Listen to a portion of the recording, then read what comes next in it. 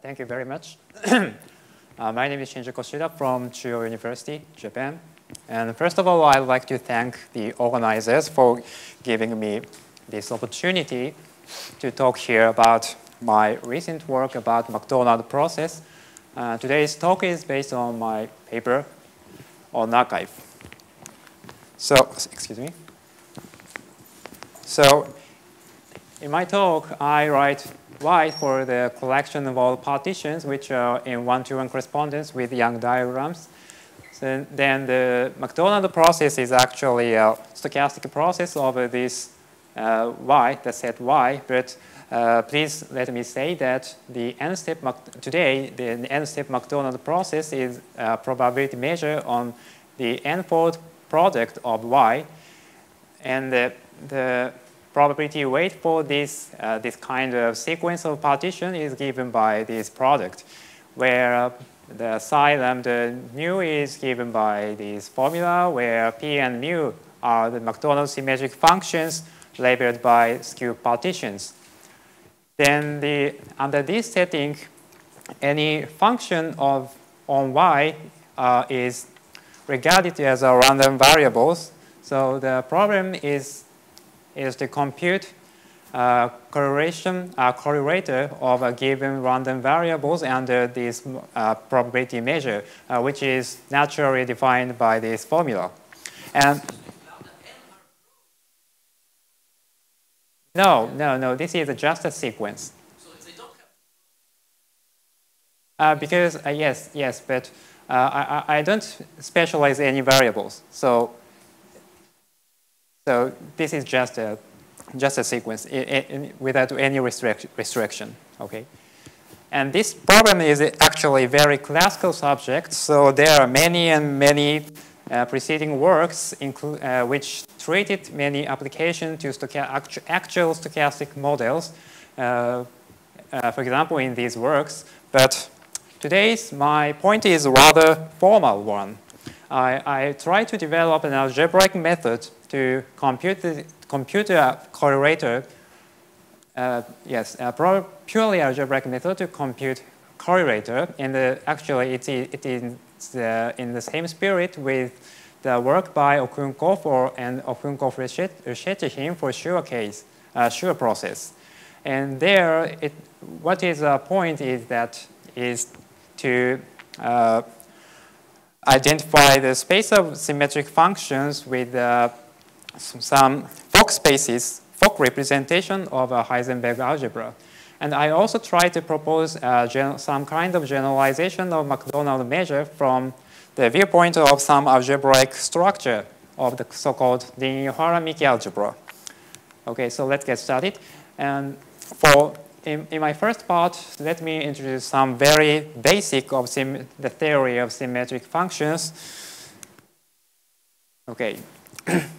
So in my talk, I fixed the ground field to be F, which is the field of rational functions of Q and T. Then we write lambda to n for the ring of symmetric polynomials over F of n variables. Then the ring of symmetric functions, not polynomial, the ring of symmetric functions denoted as lambda is constructed as its projective limit in the category of graded rings.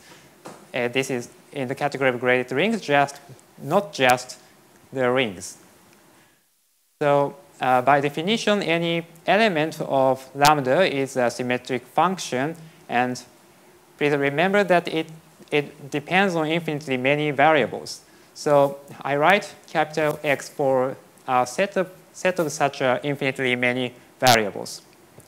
So please let me show a very important set of example of symmetric functions called power sums. For a natural number R, the R's power sum symmetric function is defined as the sum of variables powered by a given number R. This is denoted by PR of X. And for a given partition lambda, denoted by lambda in Y, I set the corresponding power sum symmetric function.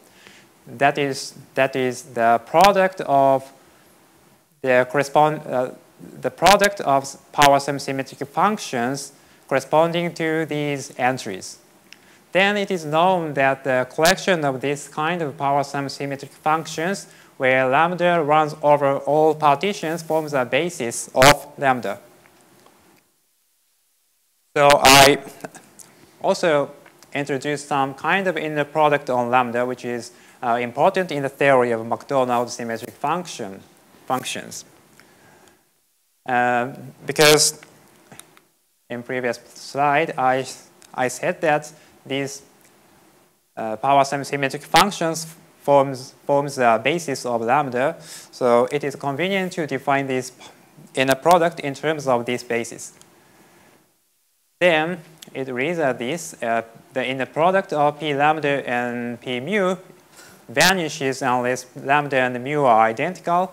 And if they are identical, the value is defined by this formula, where the lambda is also given by this kind of product, where mi of lambda, this is a multiplicity of the number I in the given partition lambda.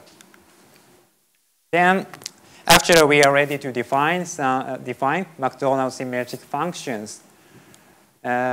Yes, the Macdonald symmetric function denoted as P lambda, where lambda is labeled by a partitions lambda, are characterized by these two properties. In the first properties, I don't define some important notions. One is the monomial symmetric function denoted as m lambda, and the other is the meaning of this inequality in terms of the dominance partial order. But yes, I don't define these notions, but please notice that the transition function between the Macdonald symmetric functions and the monomial symmetric functions are triangular with unit diagonal. Okay, then the second property is very clear. It says that the Macdonald functions are orthogonal systems. And we also introduced some normalized one, which is denoted by Q lambda. Then the collection of Q lambda, also of course lambda runs over all partitions, they form a dual basis of the original Macdonald symmetric functions. And to define a Macdonald process, we also have to define a Macdonald symmetric functions corresponding to a skew partition, which is done as follows. Because capital X and capital Y are both sets of infinitely many variables, so they are combined to be a single set of infinite variables. So P lambda of X, Y makes sense. It completely makes sense. Then we expand this symmetric function in terms of the Macdonald symmetric functions only of Y. You can do this, and the Macdonald symmetric function corresponding to a skew partition appears as the coefficient in this expansion. And the similar definition for Q, the case of Q is defined, excuse me, the Macdonald symmetric function Q corresponding to a skew partition is also defined in a similar way. And so then we can move on to the next section, which is actually a main ingredient of our theory. So first thing to do is to define the relevant algebra, which is a Heisenberg algebra. I define this algebra denoted as by U as a unital associative algebra generated by the symbols AN, where n runs over all integers except for 0 over F. Then I impose on them the following commutation relation. Then we can consider two kinds of Fock representations of the Heisenberg algebra. One is denoted as F, which is a left representation of a Heisenberg algebra generated by a single vacuum vector denoted as 0 ket. And the vacuum vector is defined to be annihilated by an with positive n. Then this Fock space F admits bases labeled by partitions. Here we write lambda ket, which is obtained by applying negative mode of Heisenberg algebra to the vacuum vector corresponding to the entries of lambda. And on the other hand, we can also define define a representation denoted as F daga, which is a right representation. F is a left representation, but F daga is a right representation. The algebra acts from right. And this space also is generated by a single vector, which should be called the dual vacuum. And the dual vacuum vector should be annihilated by an with a negative n. Then this space also admits bases labeled by partitions, naturally defined. Then the bra of lambda is naturally defined by this formula. Then I like to think of these Fock representation F and F daga as dual to each other. So I define a F bilinear pairing between F daga and F. So that the norm of the vacuum vector is unity, and the second condition is that the right representation of a Heisenberg algebra is compatible with the left action of the same algebra for all vectors and all generators. Then the proposition says that these Fock spaces are these Fock spaces are isomorphic to the space of symmetric function. To be precise, I can consider a linear mapping iota from F to lambda that sends lambda ket to the power symmetric function corresponding to the same partition. And we also find a linear mapping F daga iota daga from F daga to lambda that sends bra lambda to the same symmetric function. Then that these assignments are isomorphic is trivial, but moreover, that assignments are compatible with the structure of inner product on lambda, namely the pairing between lambda and mu in the Fock space is actually identical to the inner product of p lambda and p mu on the space of symmetric functions. Then, using these facts, I can see that Macdonald functions can be expressed as matrix elements of some operators.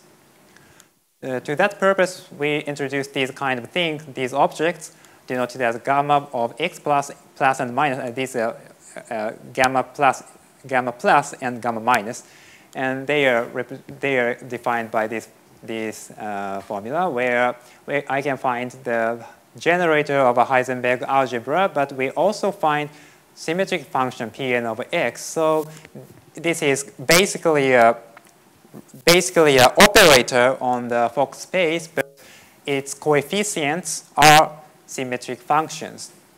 Then what we find is that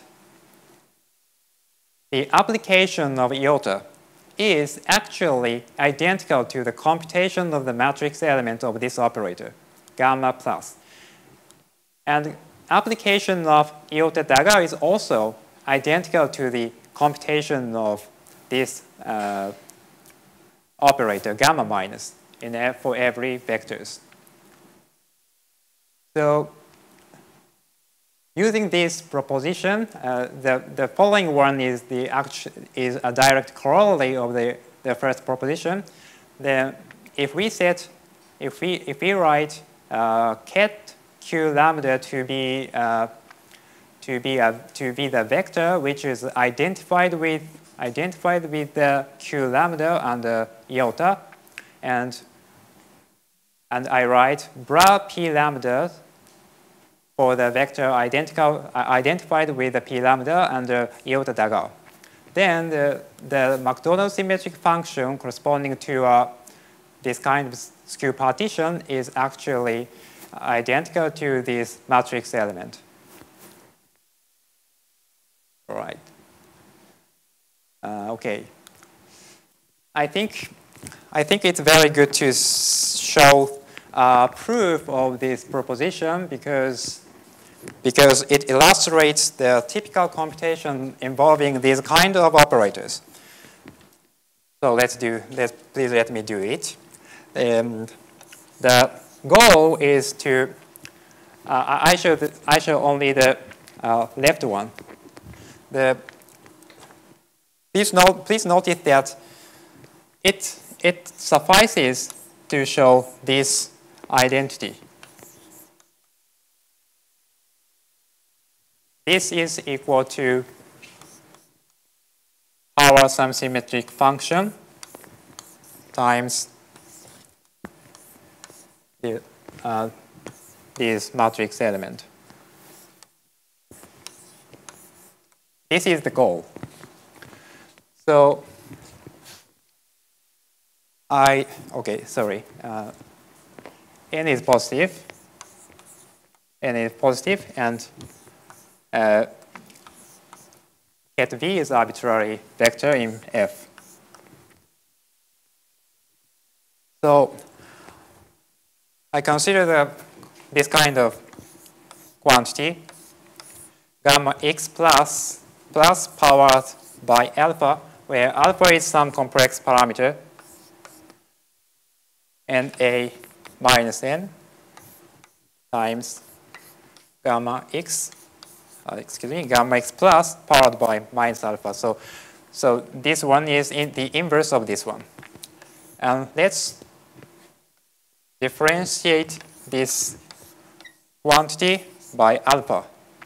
By definition of gamma plus, this is actually alpha, but here we can find this element.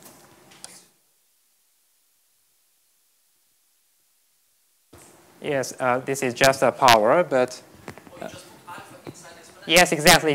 Oh, okay. That is the definition. 3 and t minus.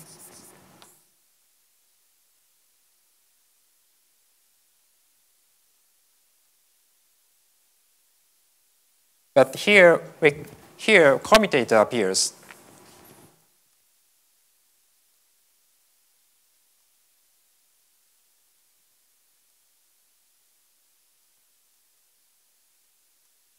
Right, okay. So by definition of the Heisenberg algebra, this commutator is actually equals to this. M times minus, please note that M is positive, Q to M over 1 minus Tm, and delta of M minus n is 0. So actually only terms of m equals n survive. Then these factors cancelled. So this is actually because gamma to minus alpha and gamma to alpha are inverse of each other. This is just the power sum symmetric function, nth power sum symmetric function.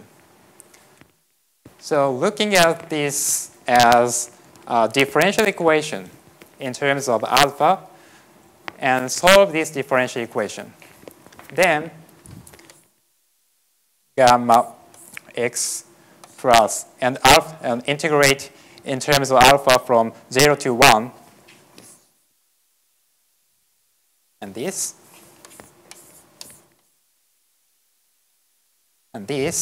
is equal to, because when alpha is 0, when alpha is 0, this is just a minus n, and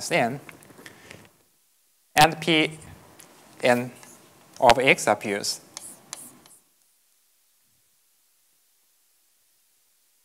So I can use this to obtain this because 0 and gamma plus a minus n. This is actually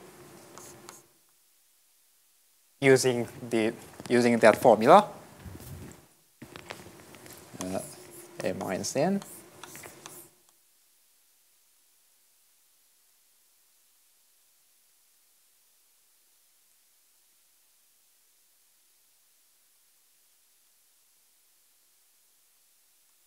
But by definition of the dual vacuum vector, 0 bra,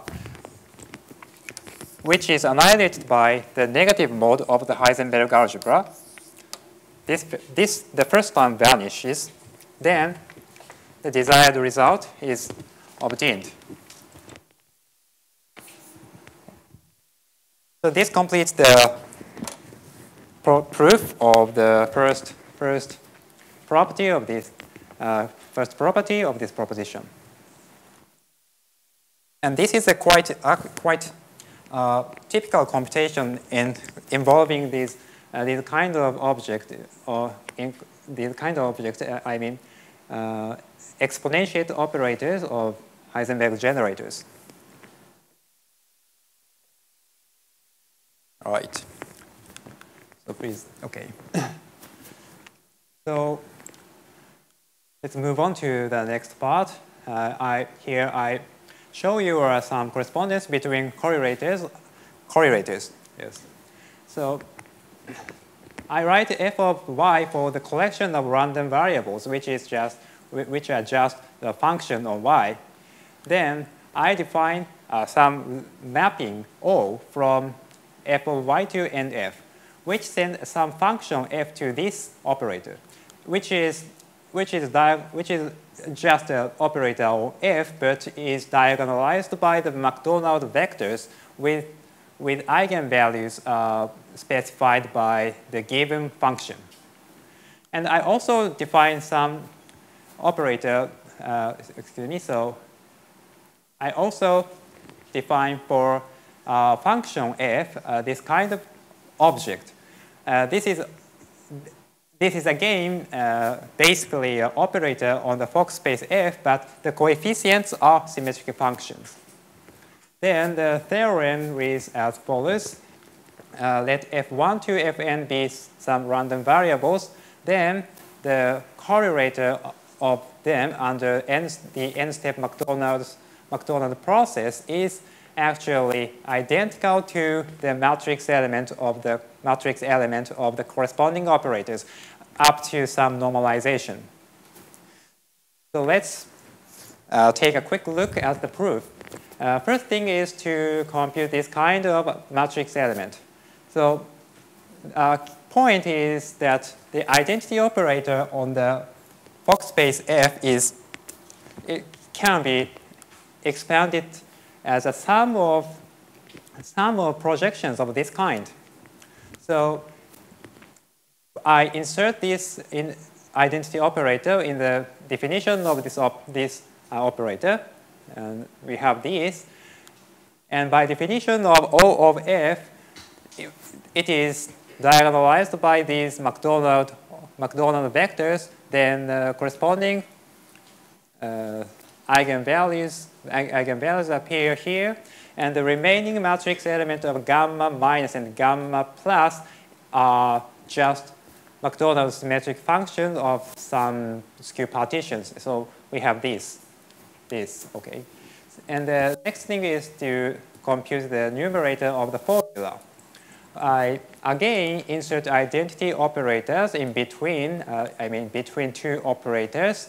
Then we can obtain the second line, where the sum of the product of this kind of matrix elements. Then I apply the first result to each of these matrix elements.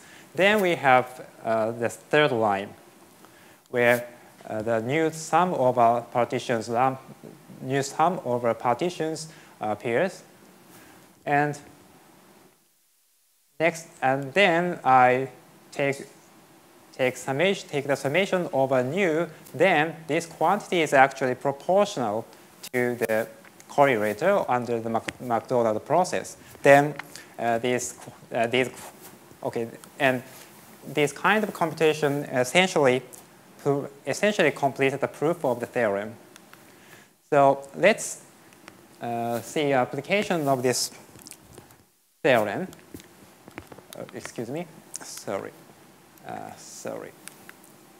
Yes, this is. So as an example, let's consider this kind of random variables, epsilon r, whose value at lambda is given by this formula, where ER of x is the rth elementary symmetric function, which is defined by this formula. And the value is just the elementary symmetric function specialized at this value. Then the corresponding operator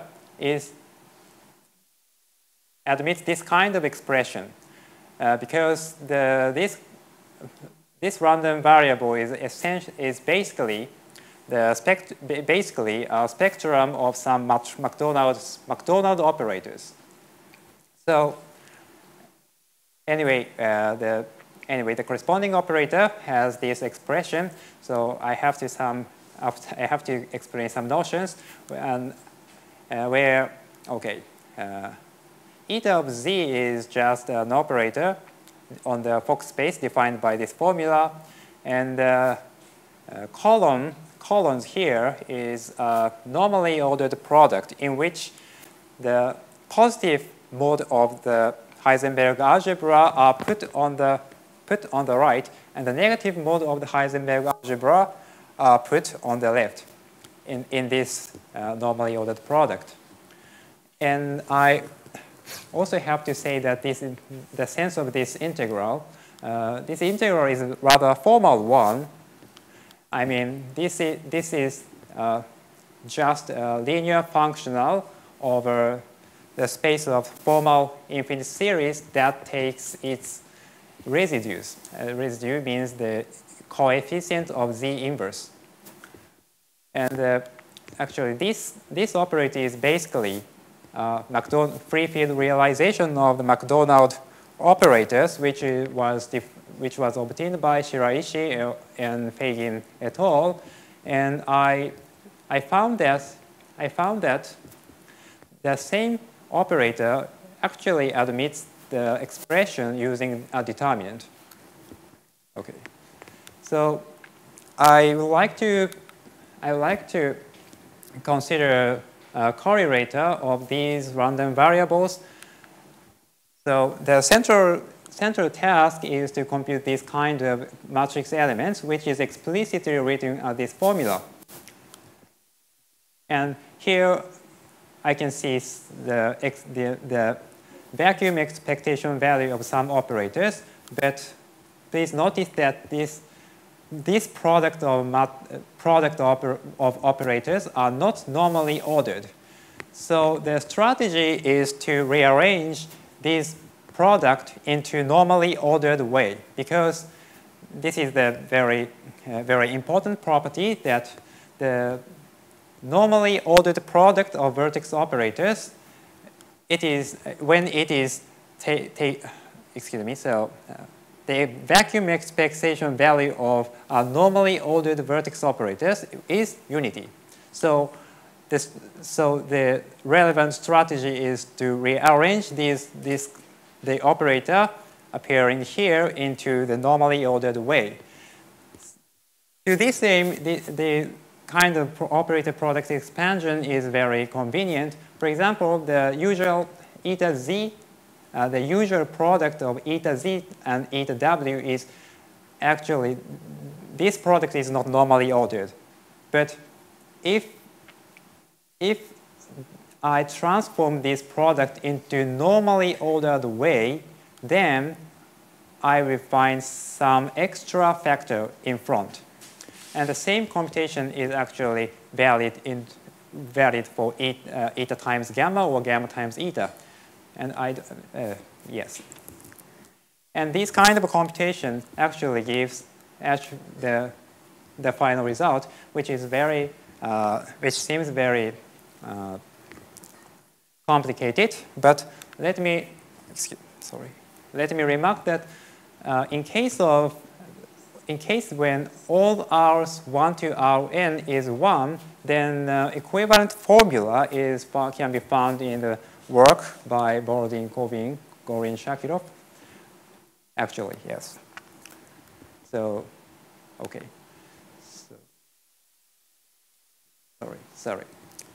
So in the remaining few slides, I show some direction towards a generalization of the Macdonald measures. The central ingredient is some algebra called Dean-Iohara-Miki algebra. The Dean-Iohara-Miki algebra is a unital associative algebra that is generated by 4 currents, x plus, x minus, and psi plus and psi minus, and an invertible central elements, gamma to 1/2, and they are subject to some relations I omit because they are very complicated. But the important point is that the Dean-Iohara-Miki algebra is a Hopf algebra. So it is equipped with a coproduct denoted by delta. And for example, the image of x plus, the current x plus under the coproduct is given by this formula. Then the Dean-Iohara-Miki algebra admits a Fock representation. To be precise, the Fock space has the coefficient of the Fock space has to be extended in some way. But basically, this space is a representation, and that representation is often called a level 1 representation. It is denoted as rho from U2 and F tilde. And for example, the current x plus is represented by the vertex operator eta of z, which we already used in previous sections. Then it is nice to recall a version of the definition of the Macdonald basis P lambda, where lambda runs over all partitions. Actually, this family of vectors is uniquely determined by these two properties. Well, the first one is very simple. It is if the Macdonald function is expanded in terms of the monomial function, then the monomial function corresponding to some partition which is strictly smaller than lambda. And the coefficient of the m lambda is unity. The second one says that the Macdonald function is an eigenfunction of some operators, which is denoted by which is the representation of the zero mode of x plus. And the eigenvalue is given by this. Then actually this kind of definition admits a generalization. Let's write both lambda for the tuple, m tuple of the partitions. And And let's introduce a simple analog of monomial function m lambda bold, which is a product of the ordinary monomial function in f tilde, m-fold tensor product of f tilde. And I also write the coproduct action as a rho 2 brace m, which is just the representation of the Dinh-Yuhara-Miki algebra on this m-fold tensor product of the Fock space. Then it is shown by Awata et al. That this space m-fold tensor product of f tilde admits a Macdonald type basis. That satisfies the following two properties. One property is the analog of triangulated properties. Yes. And please note that the analog of the dominance partial order is defined properly.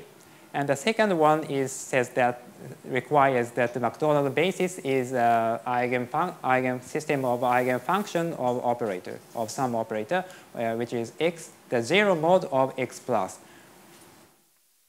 represented on the tensor product space. So,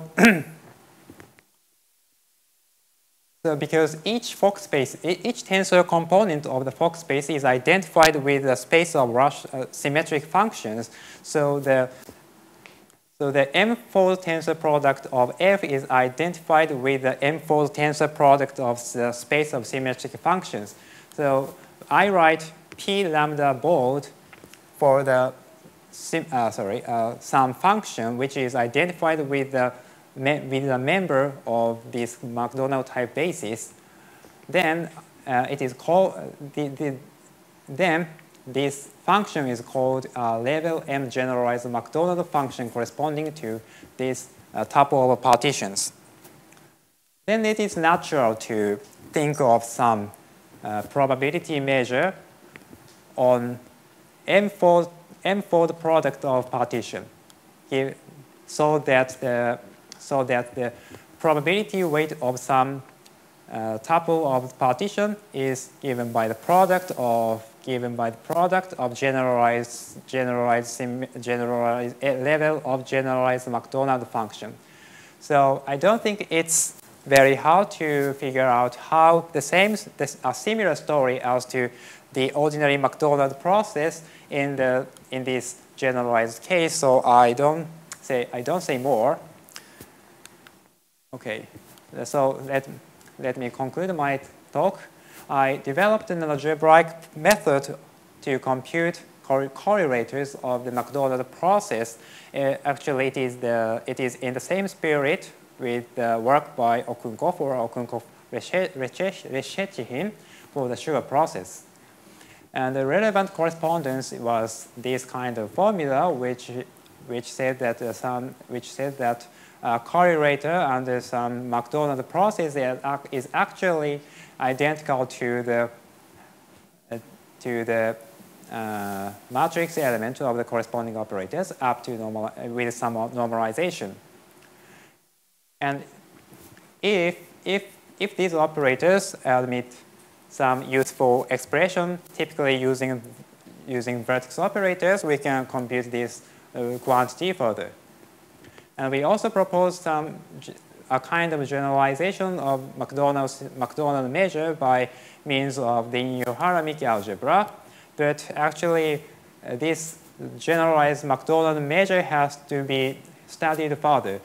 For example, positive special, because Macdonald very little is known about generalized Macdonald function. For example, one has to classify positive specialization of generalized Macdonald function to obtain genuine probability measure, and also it is important to obtain combinatorial expression of few variable specialization of generalized Macdonald functions This is important. This is important for application to scale actual application to stochastic models, if any. Yes. Okay, that's it. Thank you very much.